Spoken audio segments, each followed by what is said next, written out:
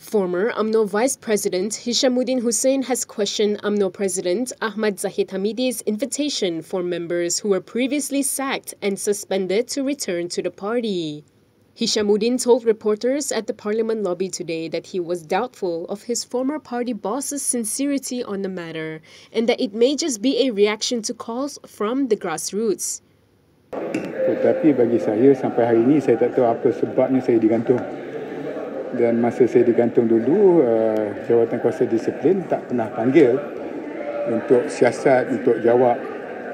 Jadi saya pun tak tahulah sama ada apa yang diluahkan baru-baru ni ikhlas atau tidak. When asked if the members who had been sacked or suspended should accept the invitation, Hishammuddin said they had nothing to lose. He said they had been suspended anyway, so it is up to them.